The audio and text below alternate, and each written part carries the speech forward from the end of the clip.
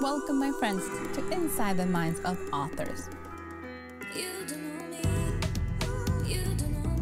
I'm DC Gomez, and I'm thrilled you're joining me today for a fun conversation with a passionate author. We're kicking off the program, like it's our tradition, with a short reading from the feature book.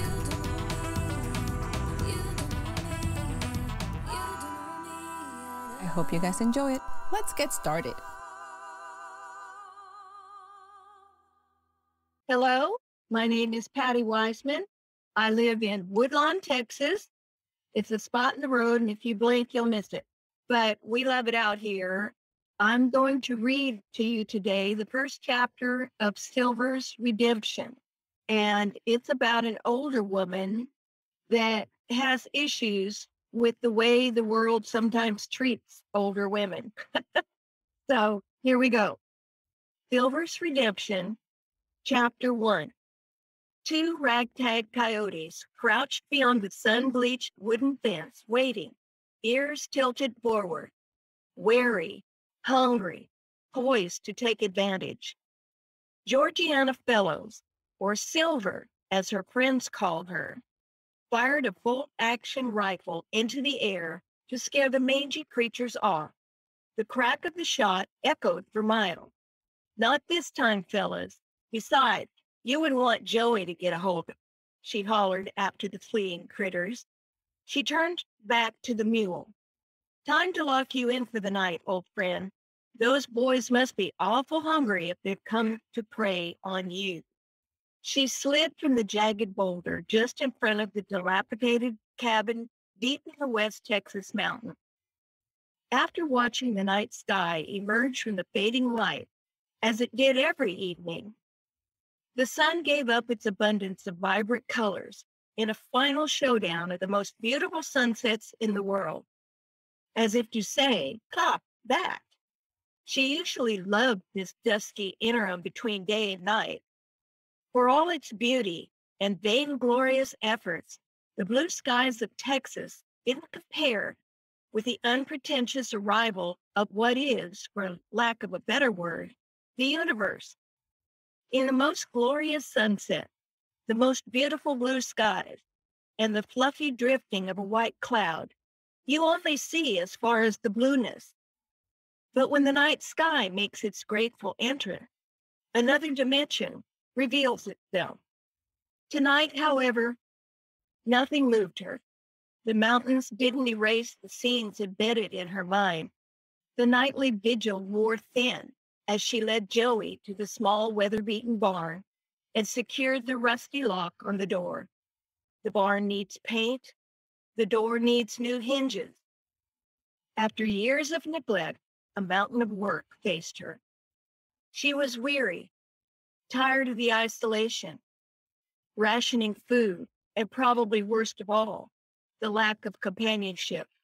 More than once, she kicked herself for making such a knee-jerk decision to give up and come to West Texas to find an abandoned silver mine on the land her father left her. The most discouraging part was she hadn't even found it yet. Days of bouncing along in the battered old Jeep she procured in town left her discouraged. He didn't leave her a map, only something scribbled on a piece of paper that suggested the location. To the left of the Camel Rock, a rock shaped like a camel? What did that mean? Am I really such a failure, even at finding the mine? The humiliation she suffered back east took a toll on an otherwise strong constitution. For a while, she pretended the age-related rebuff didn't happen until she couldn't anymore. 56 years old, and they tell me I no longer fit the company image. All the while, my replacement simpers beside Steve Walker with her flowing blonde hair, 42-inch implant, red stilettos, and a snarky smile on her unwrinkled face. So much for loyalty from my boss. Silver packed up her office belongings that day and went home. Alone in the penthouse-style apartment she purchased 10 years ago, the carefully chosen decor did nothing to lift her spirits. If anything, it depressed her even more. Stainless steel kitchen, white cabinet, a hint of red in the flowers and hand towels. The living room was all white. Rug, desk, sofa. What was she thinking? No personality. All of it suddenly meant nothing, considering what she endured on her last day at that office. What had she worked for all these years? How did she arrive at this point in her life, alone and replaced by a younger woman? Darkness fell, but she didn't turn on the light. Instead, hid under a white blanket on the alabaster sofa until morning. As the sun came up, she took a long look in the mirror and studied the reflection. Short cropped silver hair, thus the nickname, fine laugh lines around eyes the color of maple sugar, straight white teeth. And suddenly, she knew what to do.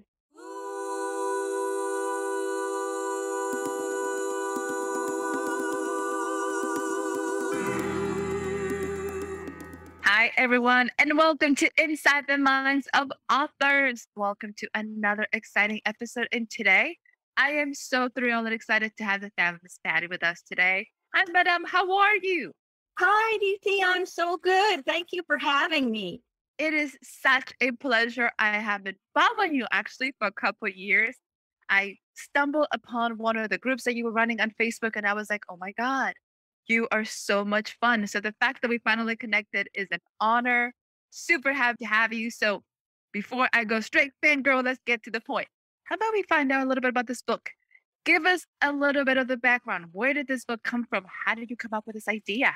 Well, it's Silver's Redemption, and I have written other books, but they were always in the 20 to 30 age group. And I'm an older lady now, retired from a 25-year career in finance and finally doing what I love. It was suggested to me that I write about an older woman. The difficulties we seem to have in today's society, which is dominated by the influencers of the young and restless, I guess. I had a similar experience as I portrayed in this book at my retirement. I was kind of not asked to retire, but it was made very difficult for me because they wanted to bring in a younger person. That kind of stuck in my mind. And so that was how the premise of this story comes along. She's 56. I made it that age because she was still actually in the work environment where I was on the cusp of retirement when I had a similar experience. I didn't go searching for a silver mine, though. That's what silver does. It's interesting because we have so many generations now in the workforce. So it has become such an interesting dynamics. What do we do? So to see this story come into life and such an, I would like to say, very much on point topic for today's society because we're living it. And you don't hear anybody telling a guy, you're too old, you need to go. Why does it happen to women? Yeah, absolutely correct. Yes. It's really unfair, but it is the truth of it. It is interesting because we're always competing for those jobs. We're always competing for the promotions. And then what happens to be more interesting, we're competing with each other because it seems that they keep pushing us to compete, whether we like it or not. Exactly. What I find interesting is that they disregard the experience and that we have garnered over the years of our career and the stumbling blocks that we have overcome and how much value that brings to the younger generation. If the younger generation would just take advice and work together. I hope this isn't the last book I write for an older woman. And I'm even going to maybe bump up the age a little bit because I'm in my 70s now and still going strong and loving what I do. And I wondered to myself, DC, why didn't I write books earlier in my life? I could have dozens of books. Here again, we find that you have to have the life experience in order to portray that in your books. So I think I'm at the right place at the right time. I read a book by Eckhart Tolle that says there is no coincidence in life and you're having the experience you're supposed to have. So his power of now is powerful, but you are. You're exactly what you're supposed to have. And there's some things, especially in the writing, that sometimes become so much more authentic because you felt it. It is those emotions that you've been there and you're conveying it to the world. You took a topic, you took this leap of faith, which I love. And then you set her in the strangest of places. You sent her to West Texas. There's nothing there. Why West Texas? Why a silver mine? I wanted to put her in the most remote place she could be because she was so devastated by how she was let go from her high profile job. And she just wanted to retreat from society. And in the mountains, you just don't have society out there. There's not internet and that kind of thing. She is 25 miles from a town called Diamond Gulch, which is a fictional town. There is going to be a love interest in her life, but West Texas and a silver mine, I named her Silver before I thought of a silver mine. Her name is Georgiana, but everybody called her Silver because she was prematurely gray and white-headed. They called her Silver as a nickname. So that's how I came up with Silver Mine and the title of the book. I wanted her to experience two extreme situations in her life, which she went from the hustle and bustle of the East Coast to being in the thick of the competition all those years to absolutely nothing, and how she rebuilt her life. Of course, I wanted to write in Texas. I live in Texas, so I wanted to write a story that involved Texas. And Texas is so diverse. You've got mountains, you've got desert, you've got big cities, and it's so huge. That's why I put her out there. I did my research on where silver is mined, and they used to mine silver out in West Texas. I drew that all together to make it believable. I love the fact that you bring your heart to Texas because it is such a diverse state. I write East Texas, like literally east corner of Texas. So to me, it is that beautiful thing about you're in the desert. We have small cities, we have tiny towns, everything in between. And it's the beauty of writing. You can create an entire universe in the most smallest places. So tell me, madam, are you thinking of making this a series?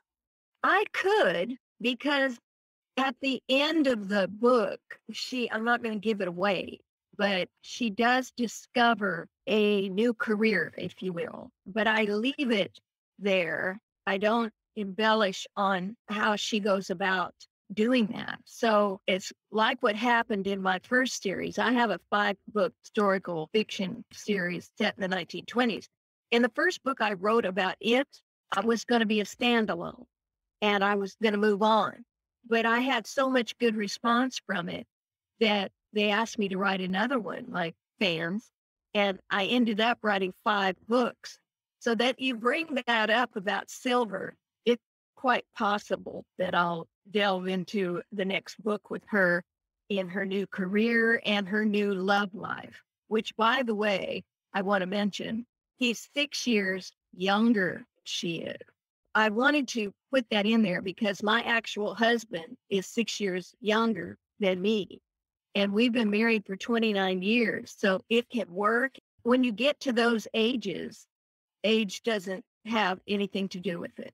Yeah. So I gave her a younger man.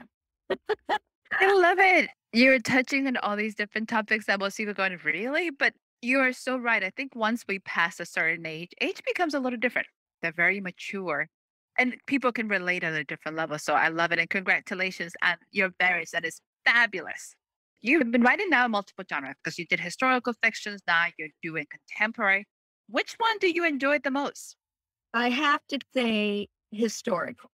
I love history. And in my first series set in the 1920s, they were actually based on my grandmother's stories that I'd heard while I was hiding under the staircase in her big 3-story farmhouse. She would regale us with stories of how she was a flapper in the 1920s. Her marriage was arranged, and that was true. and my father was the product of that marriage.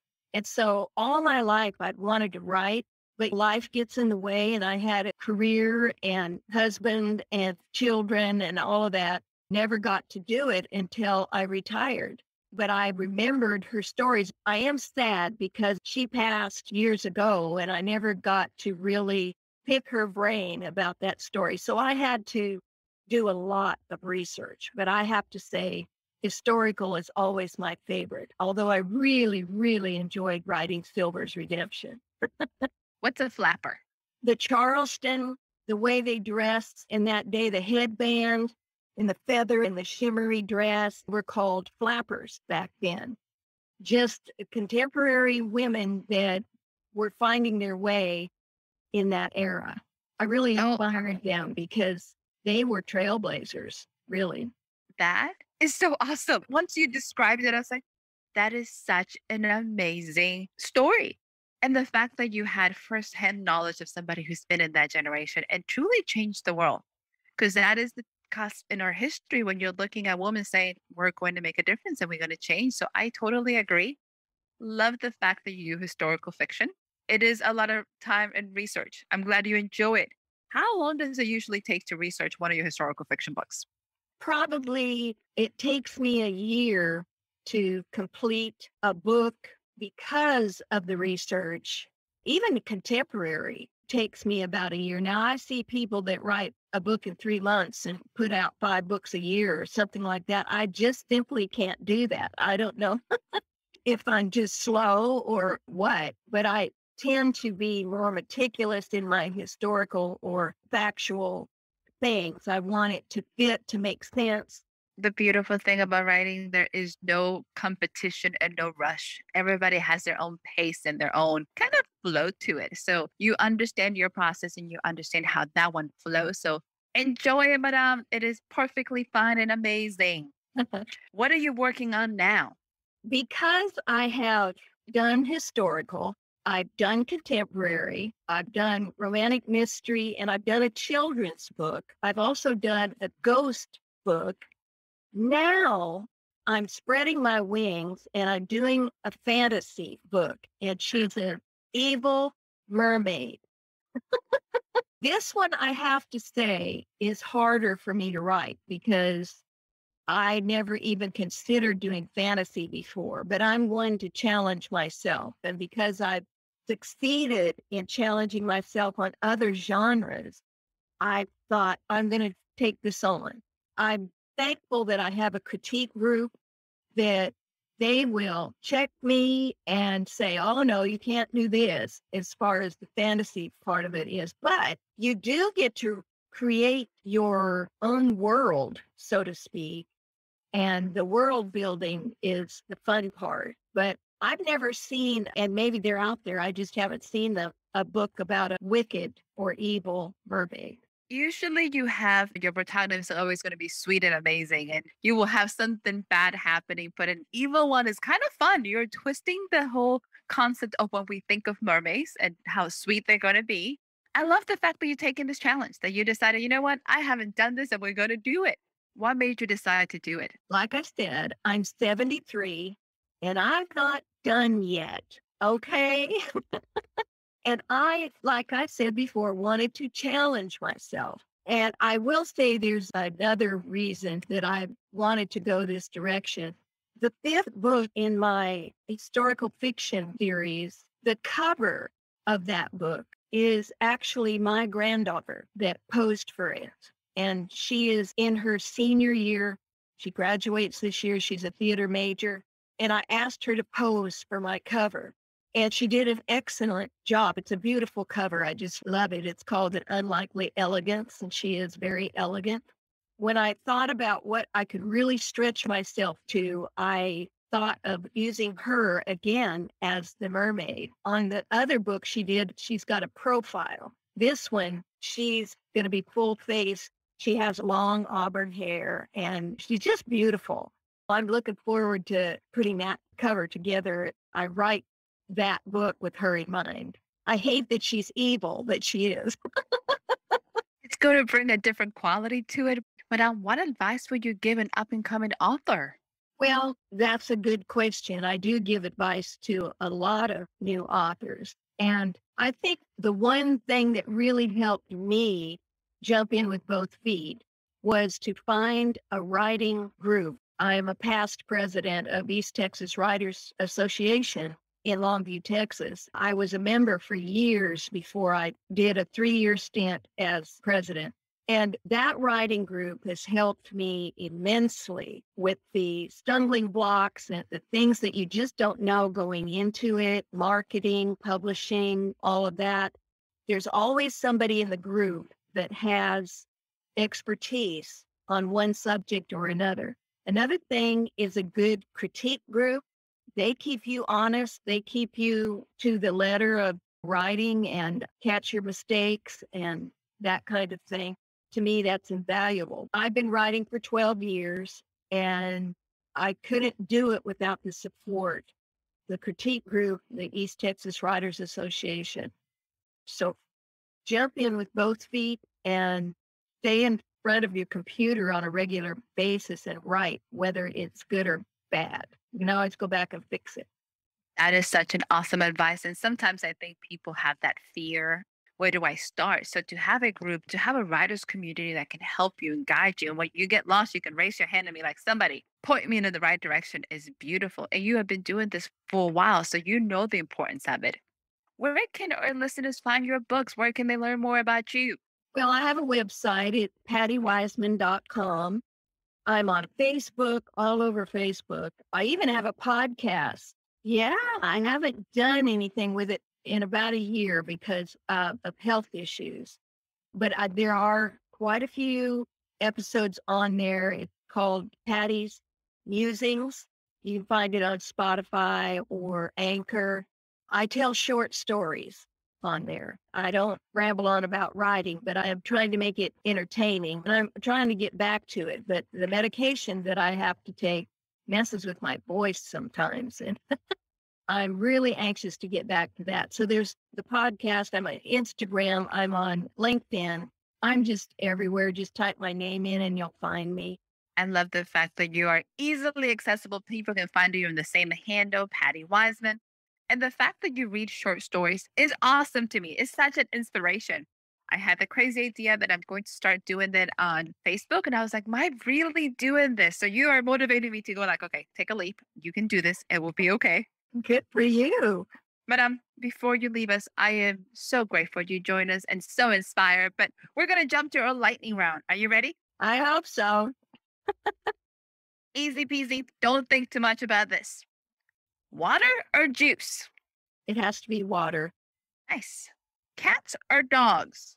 Cats. Me too. Hooray. Early bird or night owl? Early bird. My kind of lady. Love it. Hiking or camping? Hiking.